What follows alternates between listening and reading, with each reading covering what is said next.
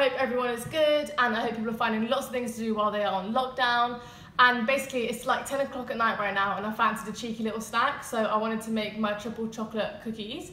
I say mine, obviously I didn't come up with the recipe. In fact, my flatmate Hifsah gave me this recipe, and I wanted to share them with you guys because these cookies bang differently. Like, they are so nice. But how could I not share them with my YouTube friends, you know? So I thought, if I'm gonna make them, I may as well show you guys how to do it so you can make them at home too, because these are so nice. And while we're locked up inside, like, what else is there to do other than eat, do you know what I mean? We're trying to get thick this quarantine, okay? We're trying to put on some weight. Let's not waste our time, guys. Let's get thick while we're at home, okay? So if you wanna see how to make the best triple chocolate cookies ever, then keep watching.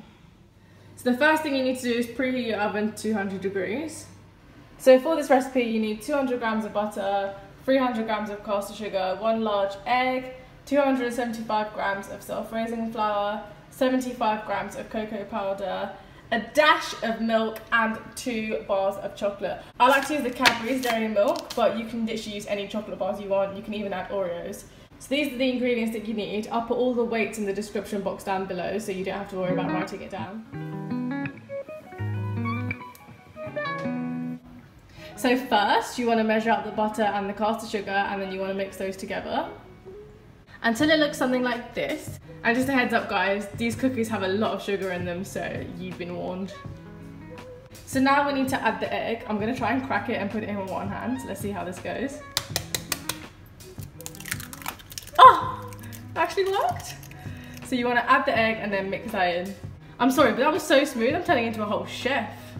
So now the egg's been added in, we just want to add the dry ingredients, which is the cocoa powder and the self-raising flour.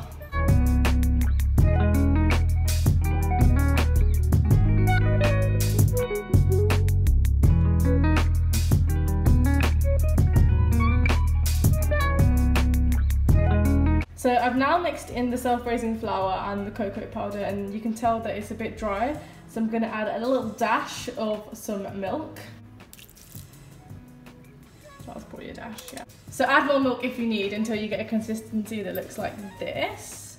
Nice and sticky, mate. Look at that. Oh yeah. Now we've added all the ingredients, we're gonna chop up the chocolate and chuck that in as well now.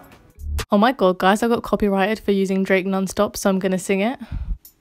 Look, look, I just flipped the switch. Flip, flip. I don't know nobody else is doing this.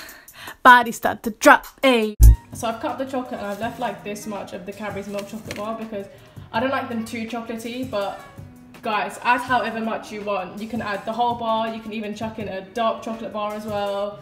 You can leave the chunks bigger, like just however you like it, but I just like them a bit smaller and not too much chocolate. So I've added the chocolate, and now we want to get our baking tray. You put a foil over it or baking paper, whatever you have, and we're gonna add the cookies to the tray. Just like to pick some up and grab it with my hand and then roll it into a ball.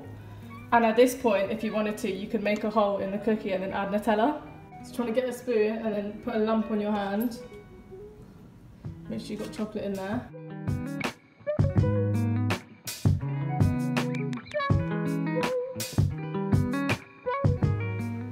So you're probably gonna need 2 baking trays, but my other oven tray is in the dishwasher right now, so I'm just gonna do 1 batch at a time.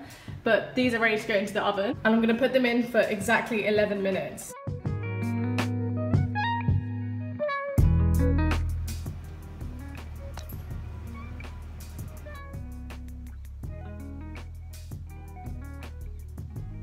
Okay guys, so the time has just gone off and the cookies are done. See that, yeah? Yes, now these cookies are fire, mate. That was my Birmingham impression. So when you take them out of the oven after 11 minutes, it might look like they're still uncooked, but they're not. So just take them out anyway and then let them set for about 10 to 15 minutes, and then you will get the perfect cookies. But those are the triple chocolate cookies that I always make, and they are so nice, so definitely recommend to try them out, guys. If you do, send me a picture, let me know how they came out. If you guys enjoyed this video, make sure you like and subscribe. I'm gonna go and have a fat attack now, so I'll see you later. Bye!